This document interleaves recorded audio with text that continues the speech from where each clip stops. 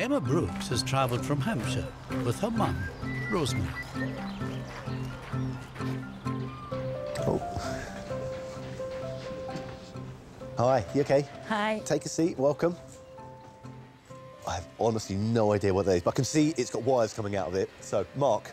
Yes. This looks right up your street. Oh, what have we got? So it's a radio that was used by my grandfather during the war in occupied Jersey. Where did this come along then? If they confiscated all the radios? Well, this one my father made from bits and pieces so that he could listen to it. And then pieces of news used to take up to his club and pin on the notice board. Oh, wow. He'd be gathering all the information of what's happening with and what's going on. Yes. I only was aware of it right near the end of the war. I can remember my father letting me listen to them. What was he like? He was quite a character, had a great sense of humour, and he always made you feel very... I never felt fear, if you know what I mean. Well, it's been an absolute pleasure meeting you both. Thank you so much.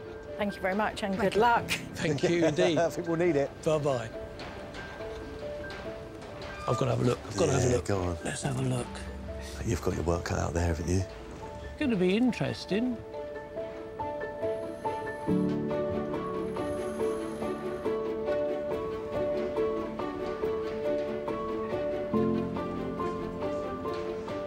This is a valve tester, which will allow me to prove if the valve is still suitable for use. So if I just turn that on, when I press this button called meter, I then expect this little meter pointer to move to 0.9. If it's around that figure, the valve is like the day it was produced. Let's have a look. I press it. Look at that, way over. So the valve is actually brilliant. It's absolutely spot on perfect. That is as good as a day it left the factory. But that's only one part of this. The coils have come very loose over age. This coil principally allows a signal from the radio waves to come in and allow it then to go to the valve. If they're loosely wound, or literally in this case coming apart, then it won't be efficient.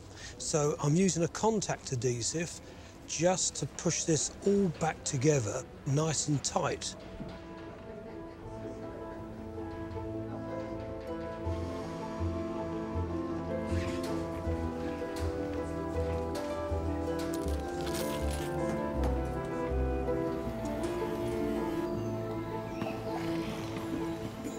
So we've got it all hidden nicely in there. That works a treat.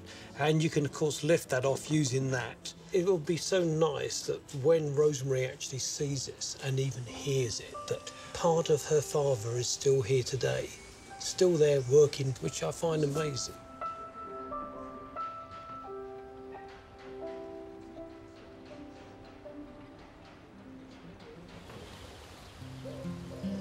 At the weekends, my mum sadly passed away. She was really excited to see the radio again.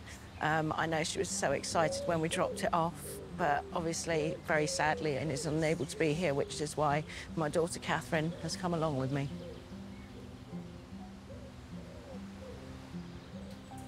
Yeah.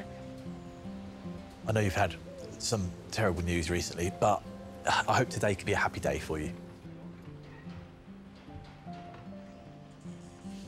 My God, can't believe it. Mum would have been really so, she would have made some silly joke. But she would have just been so happy right now, wouldn't she? Oh, bless you. Would you like to have a listen? Yeah. Yeah? Yeah.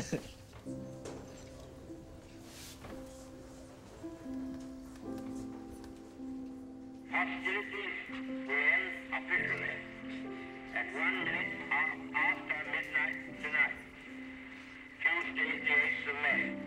But in the interest of saving lives, the Germans are still in places. Mum would have been so amazed. She would have been really, really happy. I'm absolutely honoured that we got to meet her and have been a small part of the radio's history, so thank you so much. Definitely. Yes, it has. It's been a real pleasure to do it, now in her memory. Yes. Thank you. Thank you very much. It's been a great pleasure and an honour. Thank you. You're Bye-bye. welcome. Bye-bye.